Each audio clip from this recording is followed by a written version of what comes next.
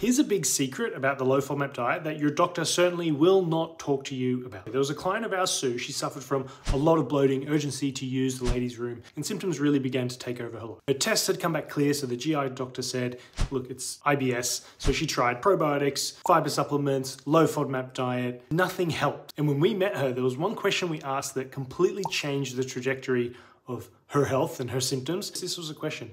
When you're on vacation and your lifestyle, environment, diet are completely different than your usual routine, what happens to your symptoms? And Sue thought about it for a moment and she said, well, last Christmas I was on vacation. My eating was certainly far less structured and certainly not healthier. And actually my symptoms were way better. Isn't that so fascinating? So the lesson here is that diet, in many instances, is not the full picture. We can see that chronic stress and anxiety are part of the root cause. And that needs to be explored and addressed as well as diet changes in order for your gut issues to get better.